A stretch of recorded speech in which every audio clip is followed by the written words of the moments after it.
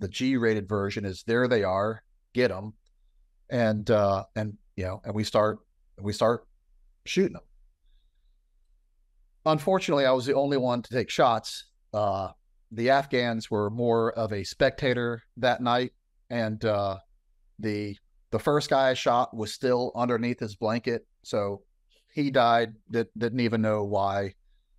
The second guy I transitioned over to was just kind of starting to look underneath his blanket.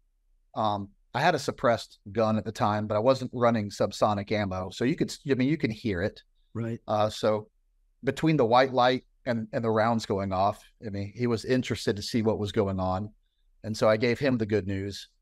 Um, and so the next guy over, he's a little bit further out underneath his blanket and starting to reach for his gun, and so I give him the same treatment his other two friends got.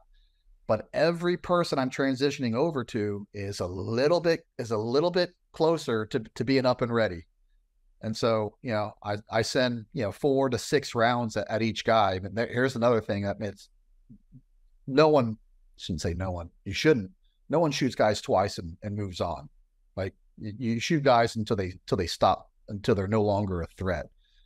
So, everyone's getting 4 or 6. The first guy got like 8 rounds. When I transition over to the last guy, he has his gun coming up, and I'm still and I just transitioned over to him, and I'm thinking he's closer to shooting me than I am him. And I pushed my gun as hard and fast as I can, threw a couple rounds his way. He went on full auto and sprayed up. The first couple rounds hit the base of my feet, kind of walking up. One of the rounds hits me right in my forearm, breaks my arm in half, and then the last round, as it turned me, it went right through the middle of my nods and broke my nods in half, and they're dangling on my face, and I spin around like 4 times and hit the ground. And I remember laying in the mud going, damn it. I knew I was going to get shot one day. I was the only guy on my team without a Purple Heart, the only guy. And I just remember going, that didn't hurt as bad as I thought it was going to hurt. And at that time, our commo guy, this all happens in a matter of 5 seconds. Our combo guy runs up and throws a grenade down into the hole, or not a hole, down into this big depression. And whatever it does, it probably lands beside a rock, and it goes off. It doesn't hit him. But what it does is it reminds him that he has a grenade. And this happened for whatever reason on this particular rotation. Almost every time we introduced grenades, we got a grenade back. It's almost like reminding them, oh yeah, we carry these too. So he throws a grenade out of the hole, and I'm laying on my back, and it lands within arm's distance of me. And what saved my life was a muddy, rainy night. It sunk down into the mud. It went off a couple seconds later. It blasted my helmet off, my peltors to shred. It's got some scarring underneath my beard. I got scars up and down my leg. But generally speaking, that mud tamped that grenade and absorbed most of that explosion. And so now I'm shot. My nods are shot off. I get hit by a grenade just a couple seconds later, and he goes to crawl out of the hole, and our commo guy, eventually fills him in with an absolute full mag. I mean, all 30 rounds into this guy, and it's over, kind of. So now he actually, gosh, almost he gets as he's crawling out, he sends out a couple like kind of security rounds and then tries to crawl out, and he hits our commo guy in the leg. And so our commo guy's shot and then kills him. I'm shot. I have no nods. I have an arm that to get to that point, we jumped a lot of walls trying to make a straight line to this point. Now I can't jump walls. I got a uh, oh gosh, can't believe I'm forgetting these words. I got a tourniquet on my arm that without a doubt felt 10 times worse than getting shot. The tourniquet was absolutely excruciating. Um, and it took us almost an hour to get back to our element. And during this hour, we made another mistake of it was again that village was pretty lively, and so we're trying to sneak our way back, but we can't use the back roads, if we will. Like we literally kind of have to use trails and roads within the village to quickly get back to our element. Well, when we stopped and checked out all of my injuries, we used red light because we were still in a tactical situation, which I know better. The problem with using a red light is you can't see blood underneath a red light. And now my biggest injury that I was concerned about was my arm. I I I didn't complain about the massive bleeding in my leg or in my side because I didn't even feel that had happened. And so we never did a full body check on me to see if I had any other injuries. We just addressed the big injury without addressing doing a full body check. Again, something we knew better than, and just, didn't do it right when it counted. So about 45 minutes into this walk back that we had to take the long way around, I start blacking out. And I don't know, at the time, I didn't know why I was blacking out. And I'm telling, like, hey guys, we got to stop. Like, I'm going to throw up and I'm about to pass out. And they're like, Brent, do not pass out. Like, we're not carrying your big ass. Like, we have another guy, with a shot leg. He can't carry you. Like, you've got to suck this up. And I remember telling, hey, I don't control if I black out, guys. I'm just telling you it's about to happen. And they're like, well, do what you can. We eventually made it back to the rest of the element. And at this point I'm limping, and I don't even know why I'm limping. I just know my leg hurts.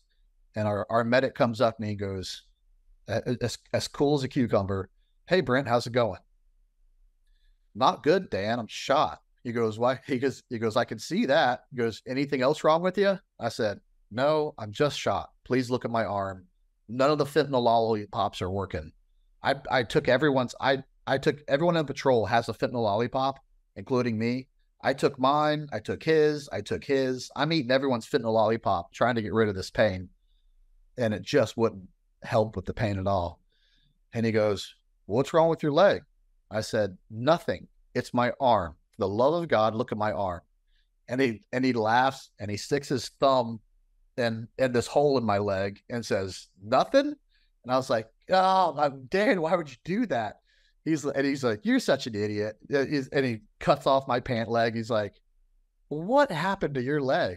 And that was the first time I really realized that I had eaten that grenade and didn't really know it. I was passing out from a loss of blood. Right. And by the time I actually got to the helicopter, I did pass out from a lack of blood. And I passed, I woke up in Bagram the next day, after surgery. And I remember sitting on the hospital bed going, that was a crazy night. I kind of can't believe we got out of that one. That is an unbelievable story. How long is the road to recovery for you? Not long. I never missed a rotation. I missed a couple jump trips. The biggest thing was they kept on doing washout surgeries on me because infection was a serious concern. I had taken my antibiotic pills. Luckily, it was one of the things I did do right. We were always told, you get shot, blown up, something, and in the nastiness of Afghanistan, you take these pills. And that's actually what saved my life. And even with those pills, infection was a big problem within my body. We finally got the infection under control. The doctors were trying to be nice, but they were like, hey, you should know, like, if we can't get this under control, you might lose your arm. And so, every time I went under surgery, I was always the first thing I checked to see if I still have my arm. Um, they never ended up having to take my arm. They put a massive plate in there to keep my arm together. And the bones actually grow back pretty fast.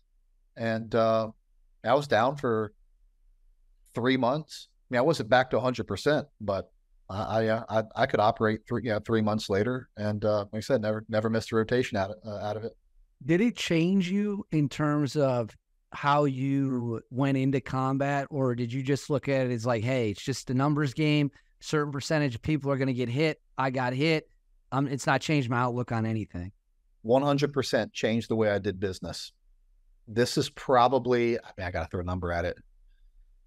This is probably my 7th combat rotation, 8th, 9th, whatever it was. And I had slowly been getting, I just quit. The truth, I quit respecting combat. I put myself in situations that I would come out on top. And it definitely put me in situations, and it allowed me to kill the enemy in ways that other guys, to be honest with you, couldn't, or not couldn't, wouldn't do. And I was like, yeah, I mean, this is what aggressive people do.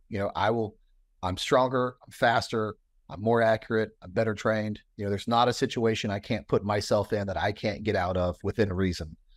And that you'll get away with it for a little bit, but at one point you will roll snake eyes. And I rolled snake eyes that night. And if I didn't go through that, rotations later, I find myself in Syria, trip after trip. And what is definitely the most dangerous combat that I was in. And if I had not got that reset, button by getting shot, I probably would have died in Syria. I fully believe that.